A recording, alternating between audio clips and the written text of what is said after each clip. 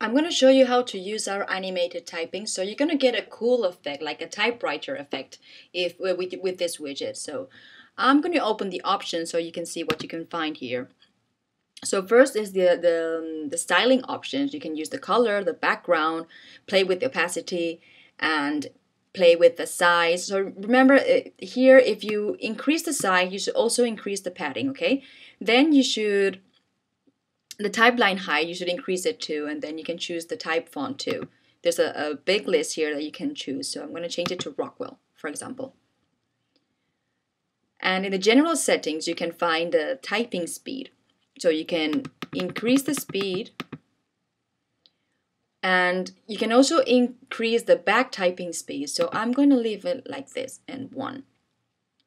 You can keep the sentence in order, or you can disable the infinite loop. So I'm not going to disable it, I'm just going to leave it like that.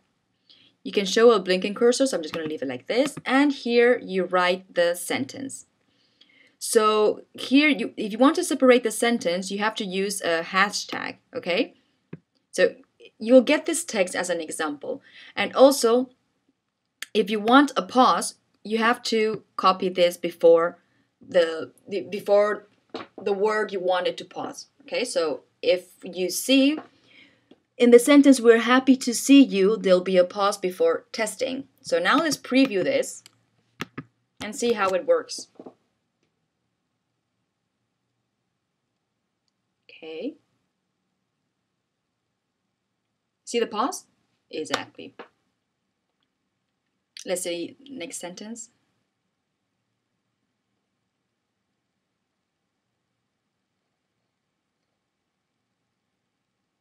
Great.